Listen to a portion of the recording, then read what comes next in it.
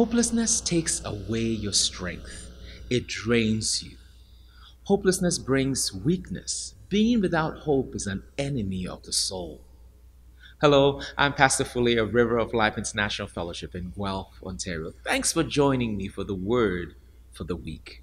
This week we'll look at a verse of Scripture in the book of Proverbs, Proverbs chapter 13 and verse 12.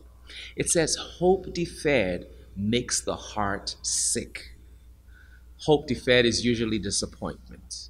When you're without hope, it can feel like you have been overlooked by God. It's almost as if God has forgotten about you.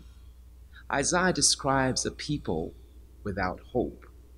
It says in Isaiah chapter 40 and verse 27, from the Message translation, it says, "Why would you ever complain, O Jacob, or whine, Israel, saying, God has lost track of me. He doesn't care what happens to me."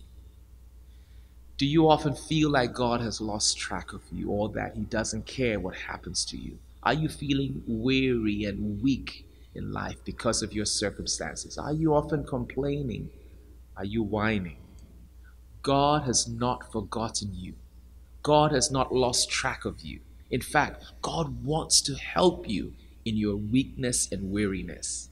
Isaiah 40:29-31 says, "He gives strength to the weary and increases the power of the weak.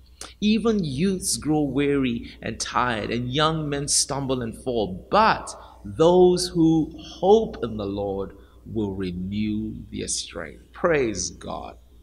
It's time to renew your hope in God. He wants the very best for you. He is willing to strengthen you and empower you through the dark tunnel of despair. Don't despair. It's time to hope again in God.